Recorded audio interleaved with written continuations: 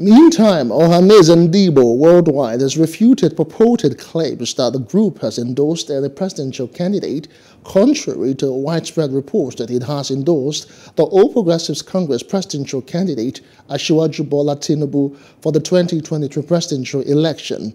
Now, this was contained in the statement signed by the Secretary General of Ohanaeze Ndigbo, Mazi Okechukwu Isiguzoro, and made available to newsmen on Sunday in Kaduna.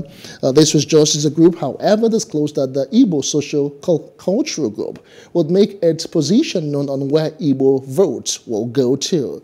The body further disclosed that it acknowledged that some contenders for the 2023 presidential election have some level of admiration which is worthy of emulation, but it does not mean that it is an endorsement. Hello. Hope you enjoyed the news. Please do subscribe to our YouTube channel and don't forget to hit the notification button so you get notified about fresh news updates.